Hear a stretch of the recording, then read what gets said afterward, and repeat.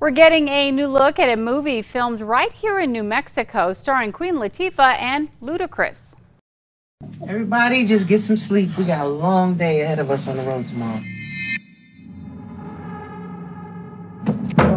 Somebody throwing a party or something? No. This sounds like a fight.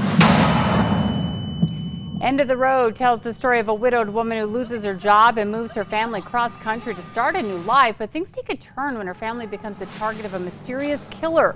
Production for the film took place in Albuquerque, Los Lunas, and Belen and employed more than 400 New Mexicans. End of the Road premieres on Netflix September 9th.